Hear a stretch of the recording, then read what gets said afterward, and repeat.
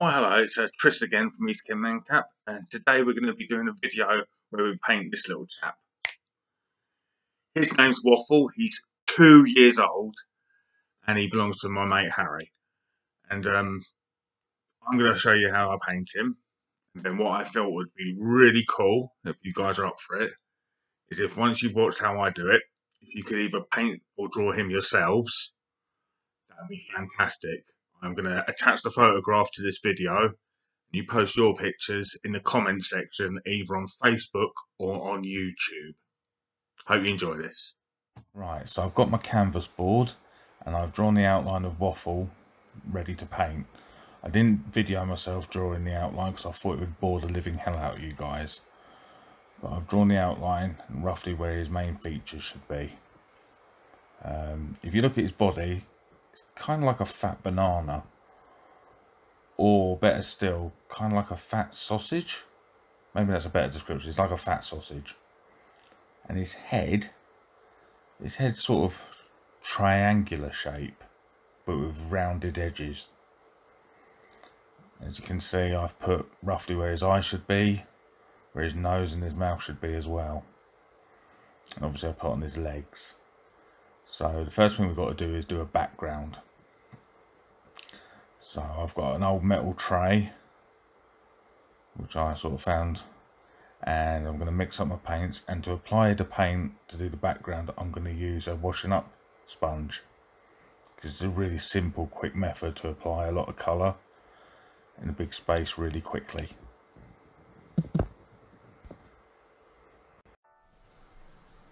Okay, so I'm starting to apply the paint onto the background. Don't have to be too neat about this because we're going to be painting over where the dog is in a minute. So just dab the paint on, be as messy as you like. Speaking of messy, it is quite a messy process using a sponge. As you can see, it's dribbling already. So for God's sake, don't wear your smart clothes, wear some old rags. You don't want to mess up your best threads with paint, although the paint I'm using is water based, it's acrylic paint. So I'm just going to slap the paint on, just as messy as you like. It's looking very yellow at the moment, but what you'll find in a minute is I start layering the colour on, start adding different shades of green. So just dabbing it on at the moment. It's very hard keeping the canvas board steady as well because it's very flimsy.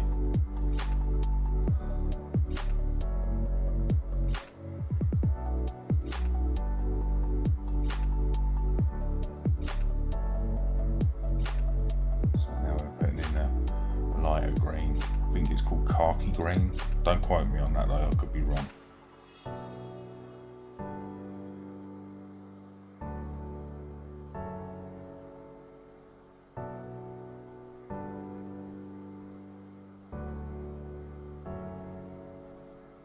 And now we're going to apply a darker green. Again, terrible. I don't actually know the name of this green, it's just a darker green. As you can see in the photograph, he's in the park somewhere, but not worried too much about the detail of the background. It just needs some sort of background to make him stand out.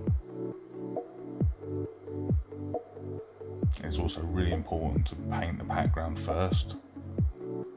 That way your subject matter, which in our case is the dog, he needs to be the focal point. He needs to stand out more than the background.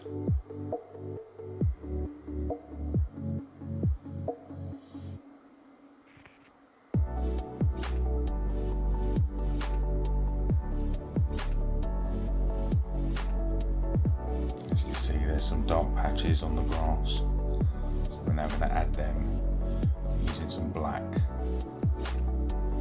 Just try and blend that in.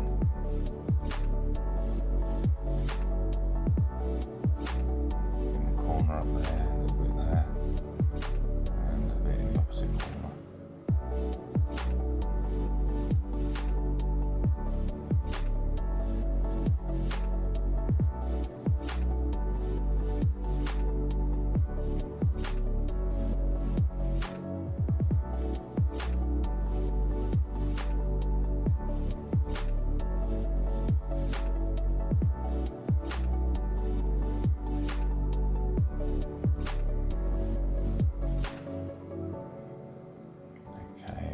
reaching the point where we need to let that dry before the next phase.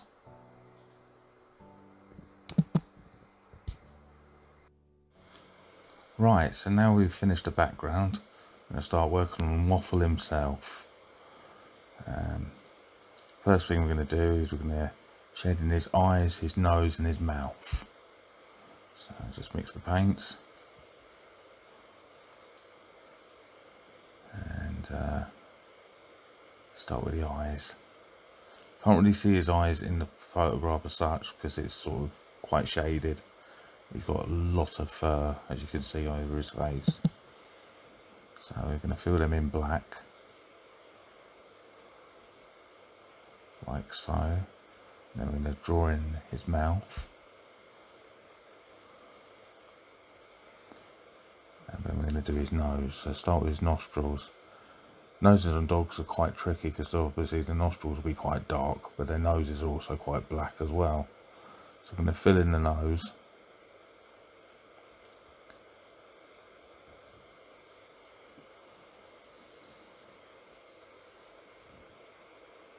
But now we're going to use a stipple effect using a tiny bit of white paint and just dabble tiny white dots all over the nose, which hopefully will create the illusion that his nose is wet.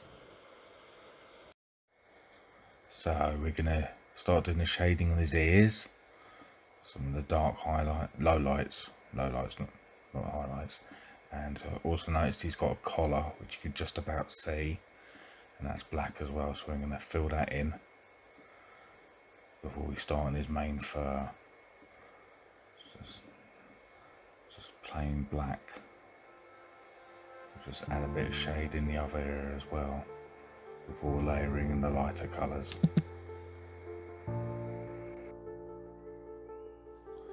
So now we're going to start on Waffle's fur. So I'm going to start with his eyebrows. Just use really rough brush strokes, almost like scribbling with a paintbrush. Scribbling and scratching, creating different textures of his fur. He's got quite long fur, quite fluffy in places. And just layer on the colours. Even though he looks like a grey dog, you can actually see shades of purple and blue in his fur. And that's that's caused by the different reflections of the light on his fur. So at the moment I'm working on his nose and his forehead and his ears.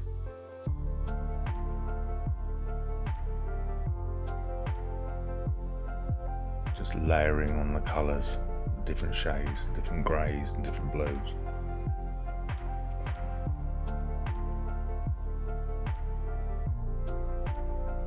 Don't be too worried about being exact, just as long as you capture his character, and that's what's important. I think this painting is probably going to end up looking a bit of a caricature of a dog, but as long as we capture his essence, that's sort of, you know, that's half the battle.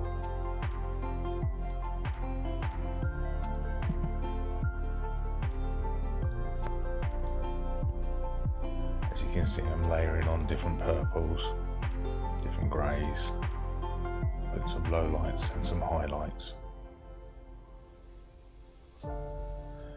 Now working around his mouth, which is kind of like a big fluffy beard, I guess.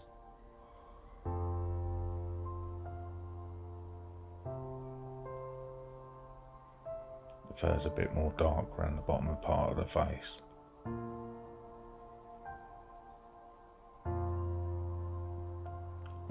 Just use really broad brush strokes and don't be afraid to be messy.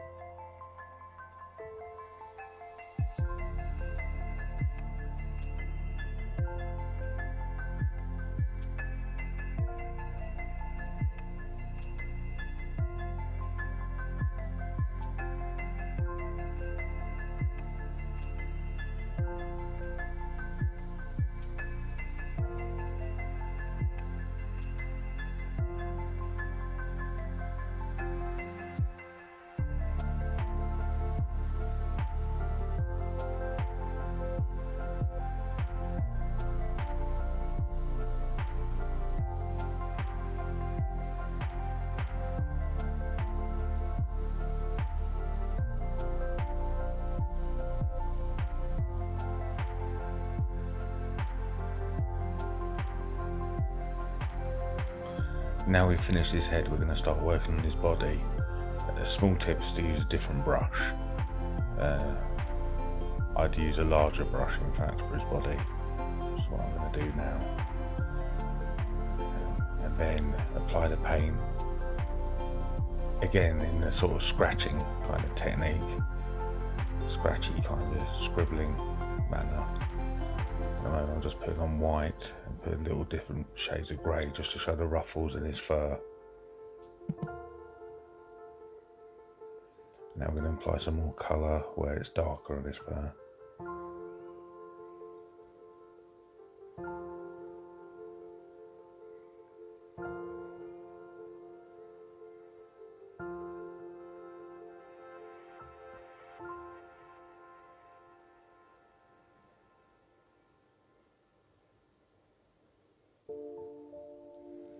And you can also see where we spilt yellow paint on his body earlier. That's actually disappearing. Now we're layering the more colour on his body.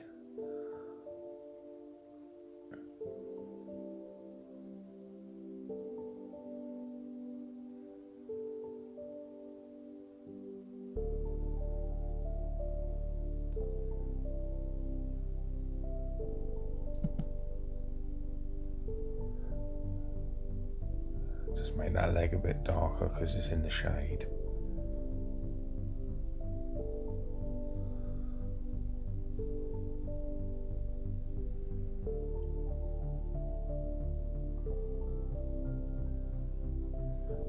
And then just drag your brush along in a stippling type fashion just to create the ruffles in his fur where he's being shaved but his hair's growing back.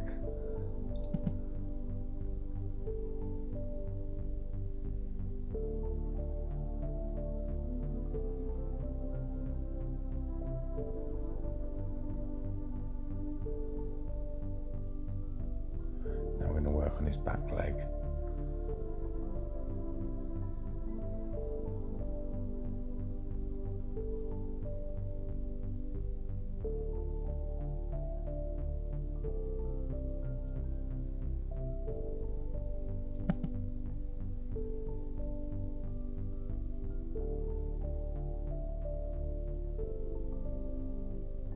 Putting some highlights on the leg which is closest to us.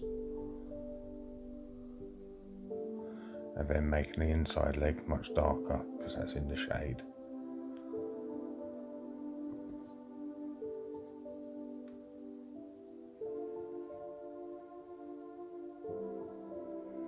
Right, for his tail is quite stringy, so I do long curly brush strokes to create that illusion. His tail's almost like string, like a mop. And again, just layer lots of different shades just to give it depth. Make sure they're light. You do dark lines and light lines.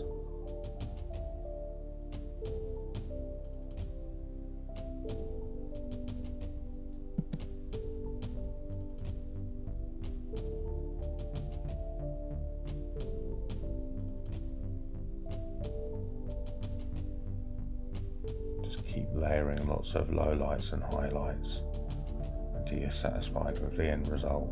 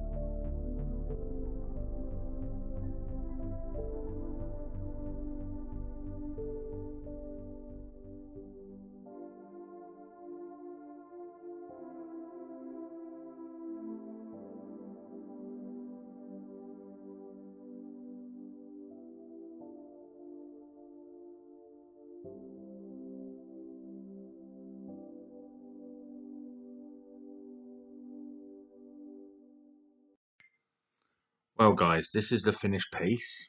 Here he is, Mr. Waffle. I'm going to wait to see what his owner thinks of him.